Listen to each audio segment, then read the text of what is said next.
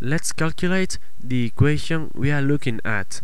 We can see that it is an irrational equation because we have the x inside of a square root.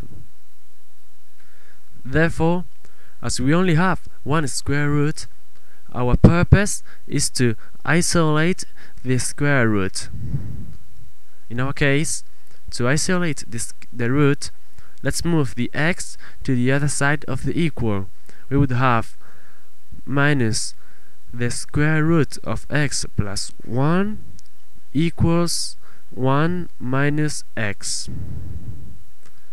Now we have to raise to the power of 2 the whole equation. But be careful, once we've raised to 2, the answers of the equation can change. So when we get to them, we have to check if they fulfill the equation we were given. So we have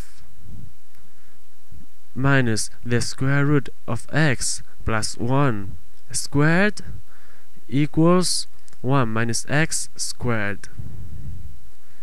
Now, on the left, we have plus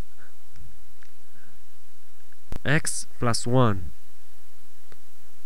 On the right side, the first term squared plus the second term squared minus 2 times the first times the second term. Let's move this x and the 1 to the other side. So 0 equals 1 plus x squared minus 2x minus x minus 1. That's 0 equals x squared minus 3x. This equation is really easy to solve. We just have to find the common factor, x, as there is no independent term.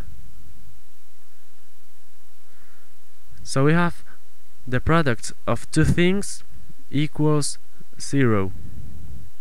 That means the first equals 0 or the second equals 0.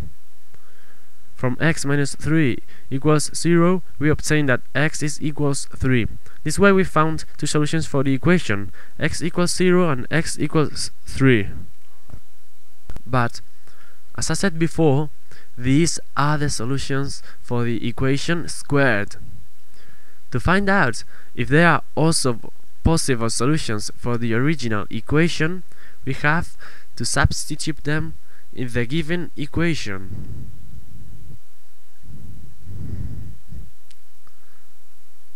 If we substitute x equals 0, we have 0 minus the square root of 0 plus 1.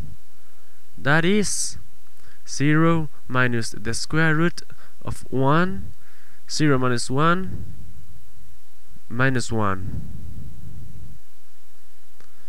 Is that equals 1? No. So x equals 0 is not a solution for the given equation. Let's try with x equals 3. That's 3 minus the square root of 3 plus 1. 3 minus the square root of 4.